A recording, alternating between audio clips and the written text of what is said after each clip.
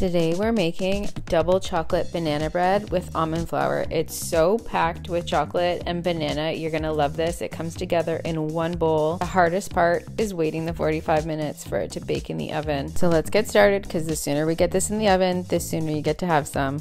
So we're gonna start by mashing up 3 ripe bananas. Now, a trick here is to use a flat surface to mash your bananas. It's a lot easier to mash them on a flat surface like a cutting board than it is to do it in your bowl. Now, it's up to you how smooth you want to mash it, if you want to leave some chunks, but when you are happy with it, throw it in your bowl. And then we're going to add a 1/4 cup of maple syrup. So it's not a lot of added sweetener for this recipe because most of your sweetness is coming from the ripe bananas. And then we're going to add 3 eggs.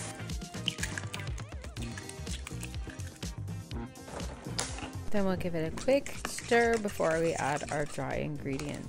So we're gonna add 2½ cups of almond flour just on top of our wet, and then 1/2 cup of cocoa powder. Then some teaspoons. We need a teaspoon of baking soda, a 1/2 teaspoon of salt, and a teaspoon of vanilla. This is our homemade vanilla.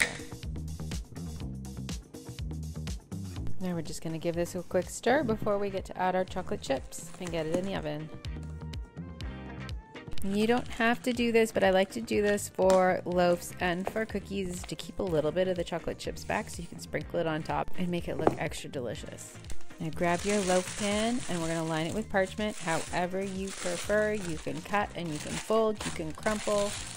We're just going to crumple it here. Then pour all your batter in, and we're gonna smooth it out, top it with our reserved chocolate chips, and we're gonna pop it in the oven for 45 minutes to start, and then we're gonna do the toothpick test just to see, because loaves take a little while to bake, but you don't wanna over bake them. So we're gonna start with 45 minutes, and we're gonna add 5 minutes on if we think we need a little bit more time.